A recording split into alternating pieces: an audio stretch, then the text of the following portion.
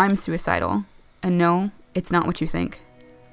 I am safe, I'm not harming myself, but I'm suicidal, and I can't remember a time when I wasn't. Being suicidal falls into a gray area for me. I could be having the best day of my life, but suicidal thoughts will linger. I wake up most mornings thinking I'd be better off dead. I wake up thinking my family is better off without me, and I try not to give power to it. Being suicidal is different than suicidal thoughts. It's an actual feeling.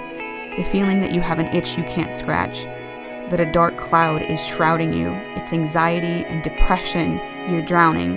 There's no air, and coming down from that feeling takes so long you think it's impossible. These feelings aren't reality though.